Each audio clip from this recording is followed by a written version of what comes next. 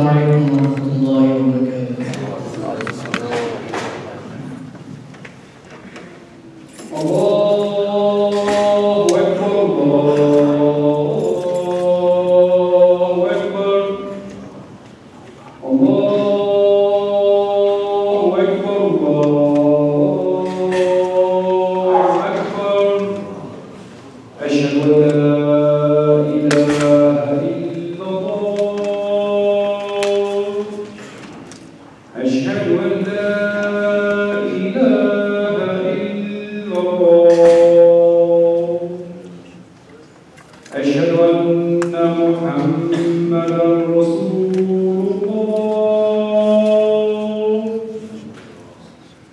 Ashhadu anna Muhammadan Rasulullah. Hayya as-salat. Hayya as-salat. Hayya al-falah.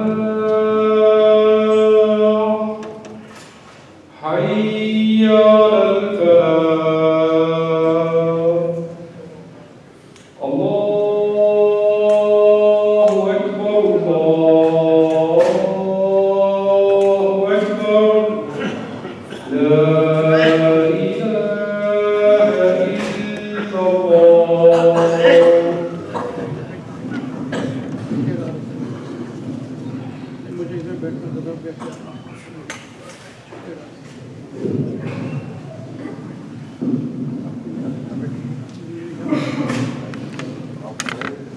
Bismillahirrahmanirrahim. Alhamdulillahi rabbil alamin. Wassalatu wassalamu ala sayyidil anbiya'i wal mursalin.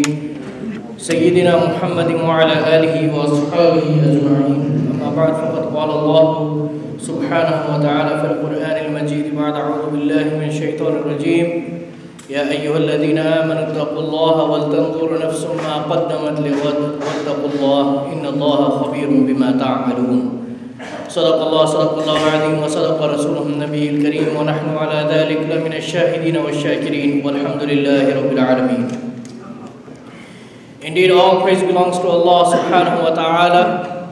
I bear witness that there is no God but Allah, and Muhammad sallallahu alayhi wa sallam is his final messenger. Brothers and sisters, as we know that just a few days ago we had started a new year in the Hijri calendar and the calendar of Islam.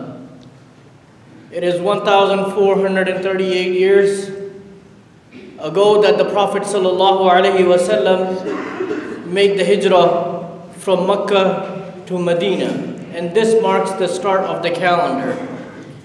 And it was not always like this until the time of Sayyidina Umar radiallahu ta'ala anhu, that it was during his time when the state that the Prophet sallallahu alaihi wasallam had established grew the greatest, and due to the needs of the administration, there came about a discussion for the Muslims as to when should the new year begin for the Muslims. And there were various suggestions and recommendations that were given by the companions as to when the new year should begin. Some of the companions, they suggested that we should use the date when the Prophet ﷺ was born, and let's use that to mark the beginning of the new year. While others suggested that no, maybe we should use the day when the Prophet ﷺ first received the revelation. Others had suggested using other calendars, such as the Persian calendar or the Roman calendar. And yet others had suggested that maybe we should mark the beginning of the calendar for when the Prophet ﷺ left this world. But ultimately they came to a conclusion that let us use the occasion of the hijrah of the Prophet ﷺ that he made from Mecca to Medina, and let us use this to mark the beginning of the new year. And the reason why this occasion was chosen over all the other occasions, Imam Ibn Hajar quotes and he says that Umar radiallahu ta'ala anhu says that this incident or this occasion of hijrah from Mecca to Medina was indeed a great chapter in the life of the Prophet sallallahu alaihi wasallam, for it distinguished between what was right and what was wrong. It distinguished between what was truth and what was false. And we can look in the life of the Prophet sallallahu alaihi wasallam, and even if we look in the Quran, that we see that the chapters, that the surahs are divided mainly in two separate categories, one being the Makki surahs and one being the Madani surahs. And the Mufassirin are of the opinion that any surah, any verse that was revealed, regardless of where it was revealed, if it was before the hijrah, it is considered a Makki surah. And if it was revealed after the hijrah, regardless of where it was revealed in Medina, outside of Medina, Uhud or Badr or Khandaq or any other location, it will be considered, and it is considered a Madani surah. And the reason for this is that we see that before the hijrah, Muslims were weak, Muslims were oppressed, Muslims were few in numbers, Muslims were living life under oppression. They were living life as secret Muslims, some of them.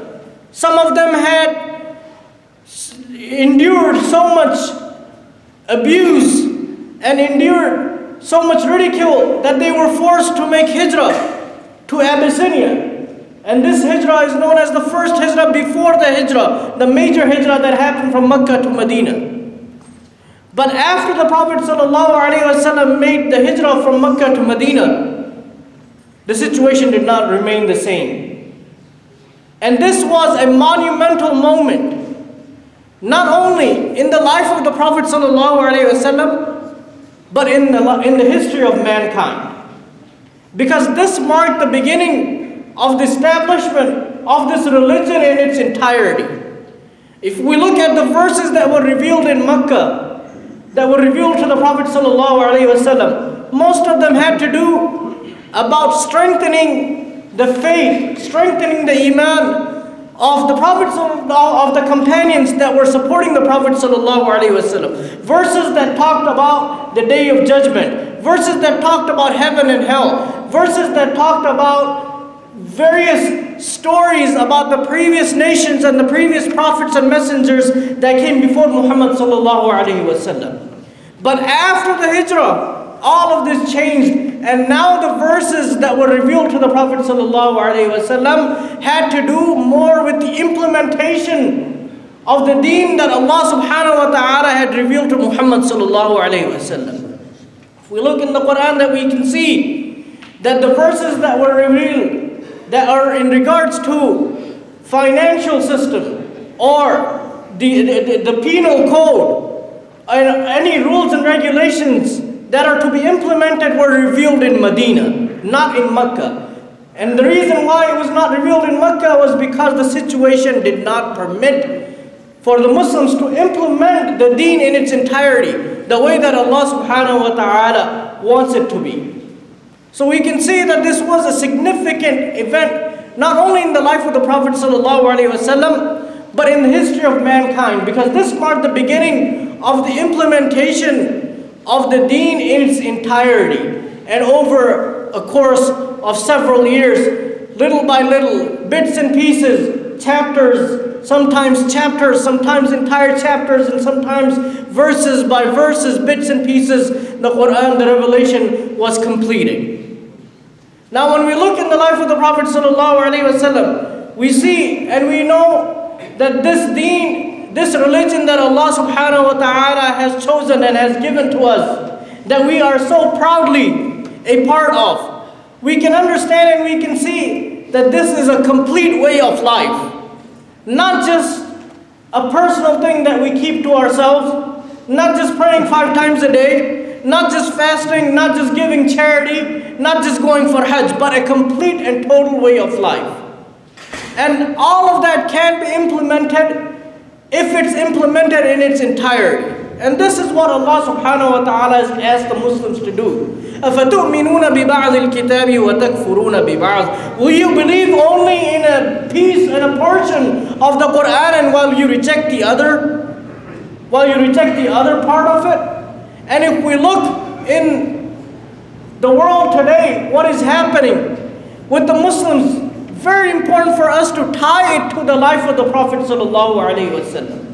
What is happening with the Muslims today? What we see in Syria, for example, what has been happening for the past 5 years. More than 500,000 innocent men, women, and children have been murdered. And that continues to happen. When we look at the situation of Masjid al-Aqsa, for example, we see that how many years, how long has it been under occupation? We see the suffering of the Muslims of Burma. We see the suffering of the Muslims in Yemen. We see the Muslims and their suffering in Iraq, and so on and so forth. Everywhere that you see, most of the places that you see, anywhere that there is a humanitarian crisis, you see that the Muslims are suffering. And the reason why this is occurring is because this deen is not implemented in its entirety anywhere in the world today. And the Prophet ﷺ has told us about this in an authentic hadith that is narrated by Imam Ahmad. And we will look at this hadith and we will say that how accurate that the Prophet ﷺ predicted these times. The Prophet ﷺ says, تَكُونُ النُّبُوَّةَ فِيكُمْ مَا شَاءَ اللَّهُ أَن تَكُونَ ثُمَّ يَرْفَعُهَا إِذَا شَاءَ أَن يَرْفَعَهَا. That the prophethood will remain with you, with the people, as long as Allah subhanahu wa ta'ala chooses to do so, and it will remain until He wills, and then it will be taken away. Meaning the Prophet sallallahu alaihi wasallam would no longer be with the people. And we see that that is what happened. And then the Prophet sallallahu alaihi wasallam says, ثُمَّ تَكُونُ خِلَافَةٌ عَلَى مِنْهَاجِ النُّبُوَّةِ فَتَكُونُ مَا شَاءَ اللَّهُ أَن تَكُونَ ثُمَّ يَرْفَعُهَا إِذَا شَاءَ اللَّهُ أَن يَرْفَعَهَا. The Prophet sallallahu alaihi wasallam continues on and he says that after that will be the rightly guided khulafa who will come after me. And there will remain with you until Allah subhanahu wa ta'ala wishes so, and then they will be taken away from you. And that time will come to an end. And we see that that is how it happened. The Prophet ﷺ did not live. He was a human being. He had a designated time, and then Allah subhanahu wa ta'ala, and then he met his fate, that Allah subhanahu wa ta'ala had destined his time to be in this earth. After that the khulafa came, Sayyidina Umar ibn Khattab, Sayyidina Abu Bakr Siddiq, Sayyidina Uthman, and Sayyidina Ali, and their time came and went. After that, the Prophet ﷺ says, ثُمَّ تَكُونُ مُلْكًا عَاضًا فَيَكُونُ مَا شَاءَ اللَّهُ أَن يَكُونُ ثُمَّ يَرْفَعُهَا إِذَا شَاءَ أَن يَرْفَعَ. Then the Prophet ﷺ says, what will come after this will be biting kingships. And the scholars, the muhaddithin, the explanation that they give is that the Prophet ﷺ, when he says biting kingship, this is referred to how the Pledge of Allegiance was taken by force from the people, and how it was passed on from family to family, and not the way that the Prophet ﷺ had shown. And we can see how this was carried out in the various dynasties in the history of Islam. You had the Abbasid Khilafah, and then you had the Umayyad, and the Fatimid, and so on and so forth. And we put that in this hadith of the Prophet ﷺ, and we see that how all of this has come true. And then after that, the Prophet ﷺ says that will stay as long as Allah subhanahu wa ta'ala chooses, and then it will be taken away. And then what will come after that, the Prophet ﷺ says, ثُمَّ تَكُونُ مُلْكًا جَبَرِيًّا جَبَرِيَّةً فَتَكُونُ مَا شَاءَ اللَّهُ أَن تَكُونُ ثُمَّ يَرْفَعُهَا إِذَا شَاءَ أَن يَرْفَعُهَا. And then there will come a time when Muslims will be living under oppression, under people, under rulers, under people who will be in power, where they will be oppressing the Muslims. And we put that into perspective today, and most of the scholars of the hadith are of the opinion that this is probably that time that we are going through today. Anywhere you see in the world today, no one can really say that the people who are in charge of the affair of the Muslims, they represent Islam in its entirety, and they represent what the Muslims want. No one can really say this with a straight face. So the Prophet ﷺ says that this time will come, and it will be with you as long as Allah subhanahu wa ta'ala chooses to, and then that time will go away. And then what will come after that? The Prophet ﷺ says, ثُمَّ يَرْفَعُهَا إِذَا شَاءَ يَرْفَعُ. And then what happens after that? The Prophet ﷺ says, ثُمَّ تَكُونُ خِلَافَةً عَلَى مِنْهَاجِ النُّبُوَّةِ. The Prophet ﷺ says, then there will come a time when Islam will be implemented just as it was during the time of the Prophet ﷺ. So this time is going to come. It will come. This is a guaranteed. This is something that the Prophet ﷺ prophesied, and we can see that 90% of the hadith the Prophet ﷺ said has come true. The only part that is remaining is the last 10. So we can see the Prophet ﷺ says that how Islam was implemented after the Prophet ﷺ made hijrah, it will come back to that. It will come back to that. But where are we today? Where do we stand today? How do we relate this to where we are today with the beginning of the new year for the Muslims? 1,438 years, now we are 1438 now. We just completed 1437, we're in 1438 now. Where do we stand with all of this? How do we relate to this? And what lesson can we draw from this? Today we see, and this is a word that a lot of people are talking about. When you listen to the news, when you watch online and you hear people talk, this Islamic State and ISIS and ISIL and so on and so forth. After all, they do claim that they are the Islamic State. And they do claim that they are representing Islam and Muslims. But nothing can be further than the truth. As we Muslims all over the world have witnessed for the past several years, the atrocities that have been committed in the name of Islam. The murder of innocent men, women, and children. And according to a report that was published by the United States National Counterterrorism Center, it tells us that 82 to 97% of the victims of this cult are Muslims. So I would like to know what kind of Islam and what kind of deen are they representing? Because this was not the deen that the Prophet ﷺ implemented after he made the hijrah from Mecca to Medina. This was not the deen that Allah subhanahu wa ta'ala had revealed to Muhammad ﷺ as a mercy for all of mankind. And when we look at the statistics, we see that most of the attacks that happen, the victims, majority of them are Muslims. And then in regards to this, what does Allah subhanahu wa ta'ala say? That those who claim to be Muslims and they go out and they kill and they murder innocent men, women, and children. Let us look at what Allah subhanahu wa ta'ala says about them. Allah subhanahu wa ta'ala says in Surah An-Nisa, verse number 93, وَمَنْ يَقْتُلْ مُؤْمِنًا مُتَعَمِّدًا فَجَزَاؤُهُ جَهَنَّمُ خالدا فيها وغضب الله عليه ولعنه وأعد له عذابا عظيما.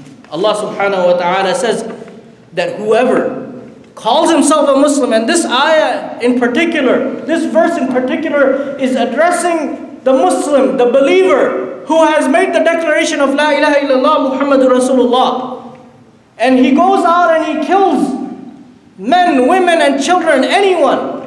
And in particular, the believing men and women and children, what is their punishment? Allah subhanahu wa ta'ala says, وَمَنْ يَقْتُلْ مُؤْمِنًا مُتَعَمِّدًا. Whoever goes out and kills a believer, مُتَعَمِّدًا, intentionally, فَجَزَاؤُهُ جَهَنَّمْ. His recompense, his reward is the hellfire. And Allah subhanahu wa ta'ala does not end there. خَالِدًا فِيهَا. He goes on and he says, in it he will live forever and ever. وَغَضِبَ اللَّهُ عَلَيْهِ.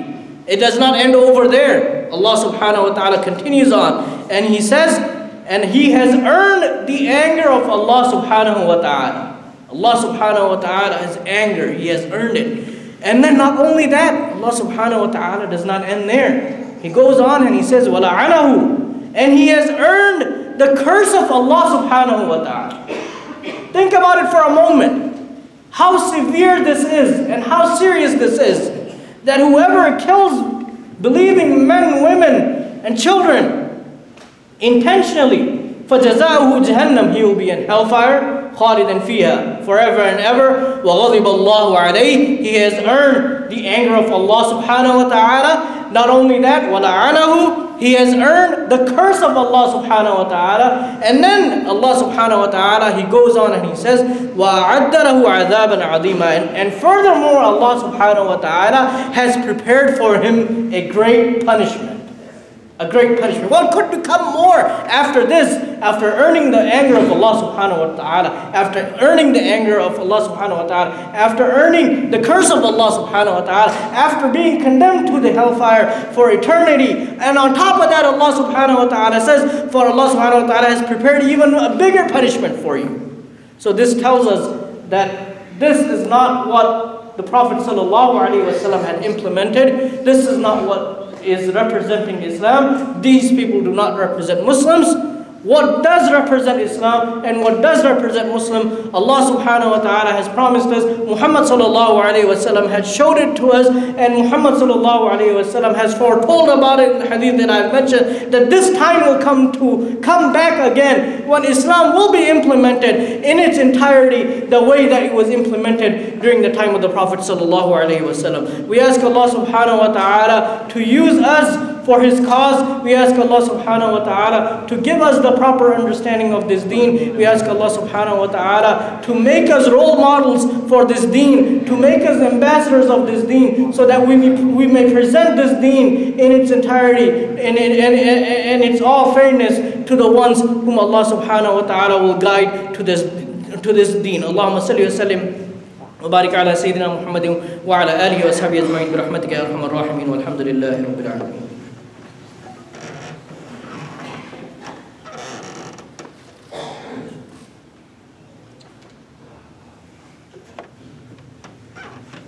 الحمد لله حمدا كثيرا كما أمر وأشهد أن لا إله إلا الله وحده لا شريك له وأشهد أن سيدنا ونبينا محمدا عبده ورسوله صلى الله عليه وسلم.